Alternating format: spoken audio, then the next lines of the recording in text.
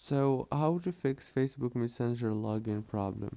First thing guys, go to the settings on your phone, go to the apps manager, go to the Facebook Messenger right here, and then click on force stop to stop the app.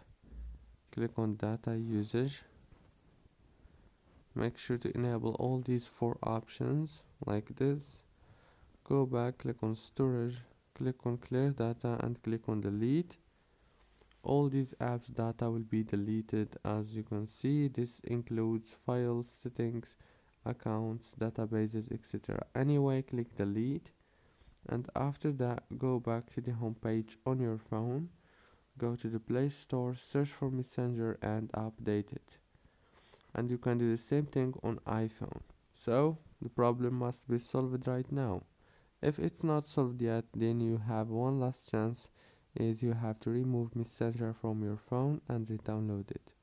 Don't forget to like, subscribe.